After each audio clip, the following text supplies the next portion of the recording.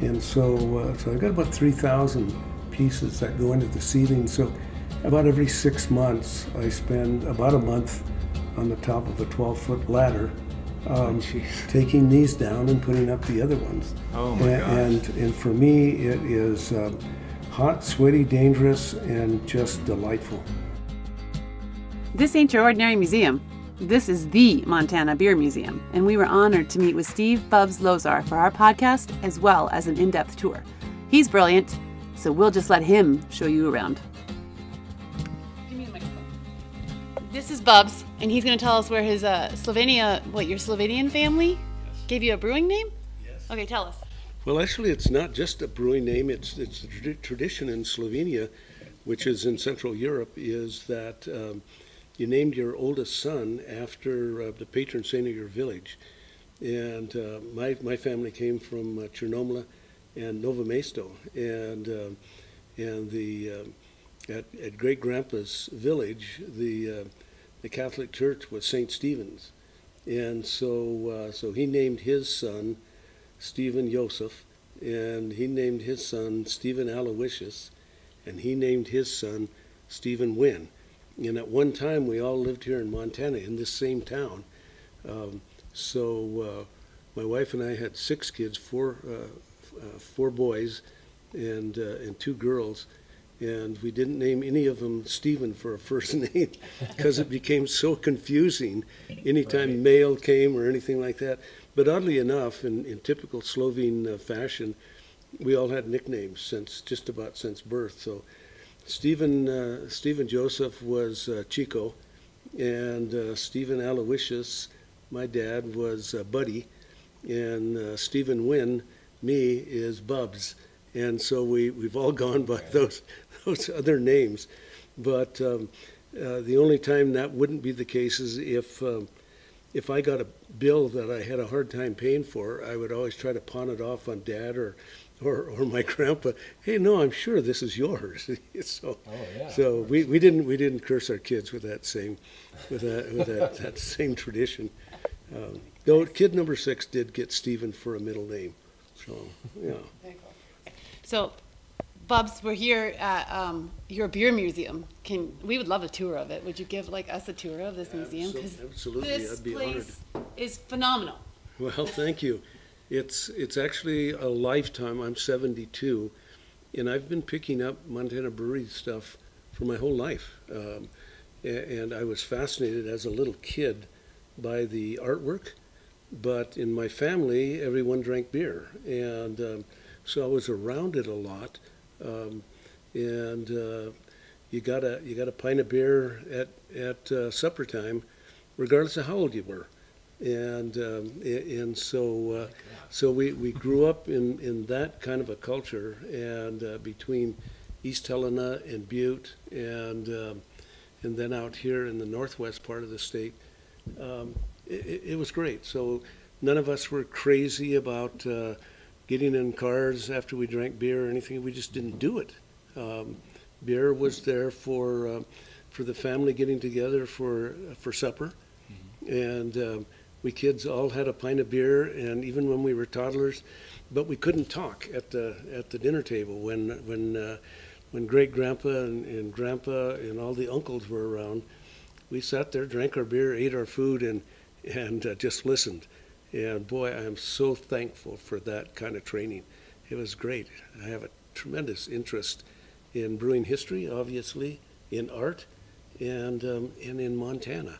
And they all kind of coalesced there as a little kid in Butte, especially. So a lot of that interest came from your uncles and your other relatives and stuff that were in the stories they told around the table? It really did. The biggest part of my interest came in these beautiful pieces of art that advertised all these. It's called Breweriana now, but you can see this is from the 1800s and up to 1912, and you can see how beautiful this is. This is a calendar from Great Falls. That's amazing. Yeah, it really is. So that's why I surrounded myself with it, and it makes me happy. And now I have the opportunity to share it with people. Is there a favorite part in here that draws you every time you walk into the museum? Is there a favorite piece in here? Often I'll just come in, and some of the stuff I've had for my whole life, and yet I'll come in, and sometimes I'll just sit on the floor or sit up here at the bar and just stare at this stuff, and it continues to inspire me. So in a little while I'll show you my 3 favorite pieces, and oddly enough, they're little small bits of Montana brewery advertising, but they're, to me, the apex of all of that what you see in here. So let me give you a tour. Perfect. All right. Gotta bring the beer. Gotta bring the beer.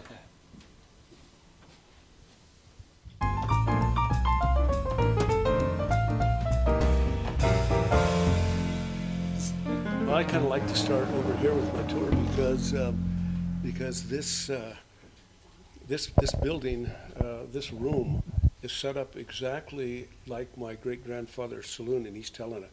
He was an associate of Nick Kessler in the Kessler Brewery in the 1880s. Okay. And this is his saloon right here. The last saloon he owned 4 of them. And so when you came through the door, the place was sat right across the street from the smelter, where lots of Slovenians and Slovaks and Polish people came to work when they immigrated, and my great grandfather was no different, and so you can see the old saloon right there, and this window right here is that upper right window, and all the stone that you see in here is from the old saloon. It's 3 stories. All this stone right here? Yep, and it was when Grandpa built the bar in 1888. All of that rock was quarried in Nevada City, and drug on stone boats, pulled behind horses, all the way to East Helena, and that's where they put it together now. And in 2003, my family had a structural engineer look at the building, and the report was it was a sound on 3 sides, and one side had a little bit of water damage, but it was as sound as the day Grandpa built it. Wow. And so it was a pretty stout old building, but wonderful. But the men would come off from the smelter. Would come through this door. It has square nails that great grandpa drove into his threshold because all the men that worked in the smelter had hobnail boots, and he didn't want them tearing up his his threshold. And this was the back here. And what was real interesting, first picture you saw, there's my grandfather, Stephen Joseph, and his 5 sisters out in front of the saloon. It was tore down in 2003, sadly. But right here sat a wall and a curtain, and right here hung a ribbon that was attached to a bell. And the working girls that were upstairs, this was made for the alderman and the mayor. And when they would come in, they would ring for service, and the girls upstairs would go down into the basement. And when you see that building in the basement of it, the right side were stone alcoves where they would stack the barrels of beer, and then inside those barrels in the bung they'd put a copper tube, and it would go up through the floor. In the bar over there, that's the original bar, had a long trough in it, metal trough, with coils of copper, and they would pack it behind the building. There was an ice house, and they would pack it every 3 days with ice around the coils. So when you came in and asked for a cold Kessler, they would hand pump it from the basement up and through the coils, and it came out, and it was nice and cool. So almost like the English cask ales, except that they put exactly ice on it. Exactly, very, very similar. Yeah, and then on the right side, the left side, there were 3 little cribs for the politicians, and they were just tiny, just big enough for a bed to fit in, and a wash basin. I've got the old wash basins. Oh my gosh. But after this this story we just heard about the family in the brothel, these little aunties that were in their 80s and 90s when 70s, 80s, and 90s when I knew them, they told me all these different stories, many more than I just elaborated on. But when they got done, they said, of course, never while we own the building. You know? Of course. Yes, yes. Confessions could be heard on Fridays. You're always A-okay. But this is Grandpa's letterhead from 1909, and it shows the building and horses out in front. And he lost the saloon in 1909 in a card game. Oh my gosh. And very Montana. But Yeah. the guy he lost it to didn't pay the taxes. So 2 years later, Lewis and Clark County came to Grandpa and said, if you'll pay the back taxes, we'll give you your saloon back, which they did. He paid $26 and got his saloon back. Operated it up to 2000 to 1917, and with prohibition just bearing down on them, he went underground to start mining again, and by 1922 he had died of miner's con in Butte, down in the Pittsmont mine, choked to death on silicosis, which so many miners did. But in the meantime, my grandfather, that I'm named after, he was the first Lozar to serve in the U.S. military, and he'd come back from Europe and took over the saloon, but again, prohibition closed him down. So this picture is near and dear to me because I said we grew up in a beer culture. This is 1951 in front of the Virginia City Gilbert Brewing. The guy on the left is my dad, and he's holding one of my sisters. The little guy with the Aloha shirt is me. So it must have been Aloha Friday. And that's my Slovenian grandmother, this little lady right here. My grandfather, first born in America. My native grandmother, Mary Morjo. And you can hardly see my uncle from Slovenia, Anton Leskovar. He's holding a beer on the side of the back of the picture. So this is kind of a family place right here. Oh, yeah. And we're all very proud of it. That's pretty amazing, though, too, to have that much Montana history just in your family. You know, and it's a real blue collar history, and I'm very proud of that. The Slovenian grandfather married a native grandmother, my native grandmother, and two very, very different but similar cultures moved together, and we kids were the lucky ones to be able to grow up like that. A lot of people know about Miller High Life, but High Life was really a very early Montana brand.